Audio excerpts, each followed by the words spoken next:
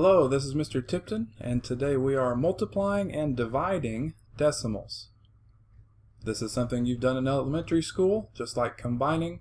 Now we add the negatives to it, which for multiplying and dividing is really not a big deal. Okay, so pretty much review. When multiplying decimals, you're going to count the number of digits to the right of the decimals in the problem. And then you'll move the decimal in the product to the left that many places. However many digits are to the right of the decimals in the problem, that's how many times you're going to move the decimal left in your product. Okay? Pause if you need to write this down, and go ahead and play it again when you are ready to move on.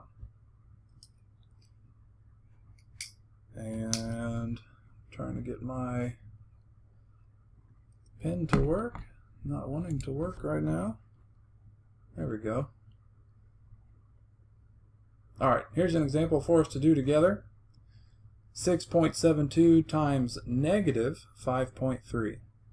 Well, the negative part's really easy. The signs are different, so the answer will be negative. That's all you have to worry about as far as the positive and negative. Now we just have to multiply correctly. Alright, I'm going to rewrite it so that it's vertical, and I'm going to ignore the negative sign for now. I just don't want it to get in the way. I know my answer is going to be negative. I'll just go ahead and put it up in the answer now so I don't forget.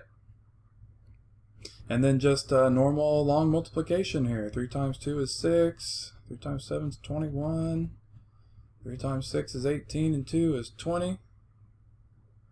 Then next row, need the placeholder. 5 times 2 is 10, 5 times 7 is 35, and 1 is 36, and 30 and 3 gives us 33. We add our two rows, and now we deal with the decimal. Like I said on the last screen, there are 3 digits, 1, 2, 3 digits on the right side of the decimals in the problem. That means we're going to move our decimal left that many places in our product. So we have negative 35.616. Okay? Example 2. Negative times negative is going to be a positive. You can put a plus sign there if you want to remember that it's positive, or since positive numbers don't need the plus sign, you don't have to put anything. Now I'm actually, when I rewrite this, I'm going to put the 3.6 on top. I just like it when the number that has the least number of zeros in it is on top. I think it's easier to multiply that way. 0.07. I'm actually going to clean that up a little bit. Now, when you're multiplying, because you're just counting the digits on the right, it's not important that the decimals line up like it is in combining, and like it's also important in dividing, which we'll get to here soon. Multiplying, though, they don't have to line up. Alright, multiply. 7 times 6 is 42, 3 times 7 is 21, and 4 is 25. I'm going to count my digits again. Looks like there are 1, 2, 3 digits on the right side of the decimals. So I'm coming over 3 times to give me an answer of 0.252. And again, that's positive because negative times negative is positive.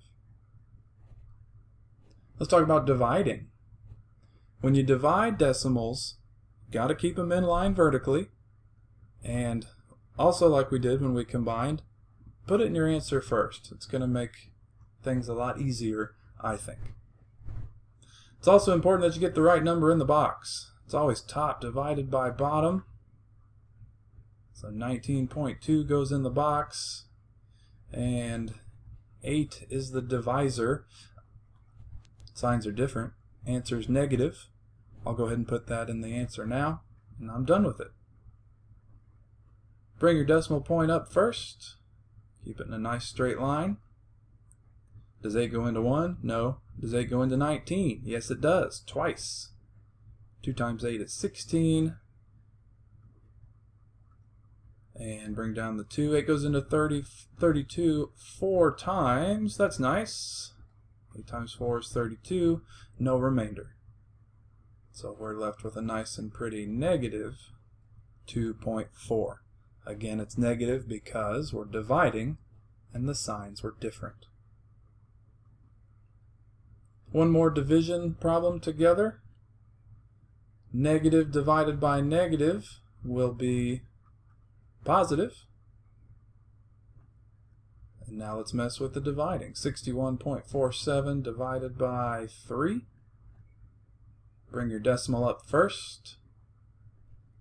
3 goes into 6 twice. And gives us 0. We got to bring down the 1.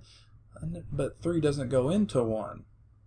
And yes, I'm going to bring down the 4, but I can't skip this 1 spot. It's gonna need a 0 up there. Now I bring down the 4, and 3 goes into 14 4 times for 12.